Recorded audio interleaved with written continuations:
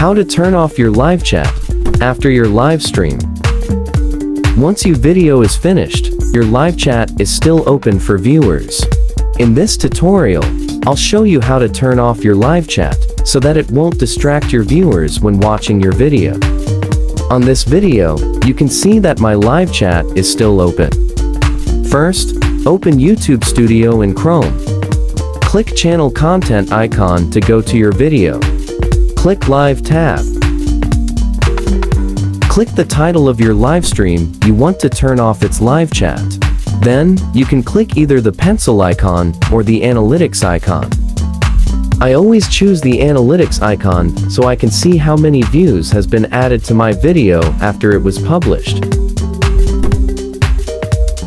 Now click the customization tab. Uncheck the box on the live chat replay by clicking it. Then click Save at the upper right corner. Click the arrow back and do this again on your other videos with live chat still on. Again, click the title of your video. Then click the analytics icon or pencil icon. It's just the same either way. Next, click the customization tab.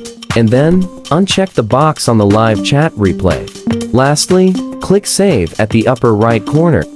And you're done. Click the arrow back and check your video on your YouTube app. Now, let's see if the live chat on my video was already turned off.